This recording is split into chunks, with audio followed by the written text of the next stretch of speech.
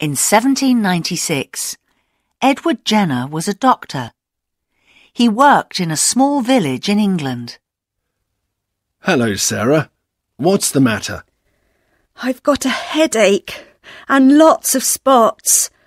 I think I've got smallpox. Where do you work? I work on a farm. I milk the cows. Have the cows got spots? Yes, they have. Don't worry, Sarah. You haven't got smallpox. You've got cowpox. It isn't a serious disease. Jenner noticed that people who got cowpox didn't get smallpox. Perhaps cowpox protects people from smallpox. But how can I prove it?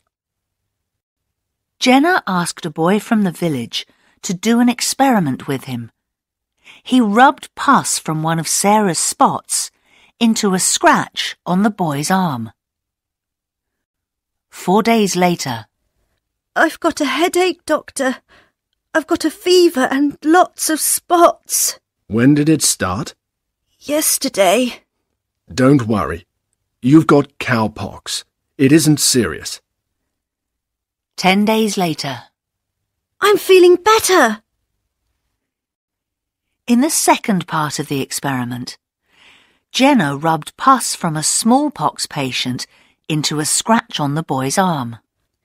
I don't want to get smallpox. Don't worry. 1 week later, I haven't got spots or any symptoms of smallpox. This proves that cowpox protects people from smallpox. Jenner repeated the experiment with many people. He always got the same result. The word for cow in Latin is vacca. So, I call this treatment vaccination.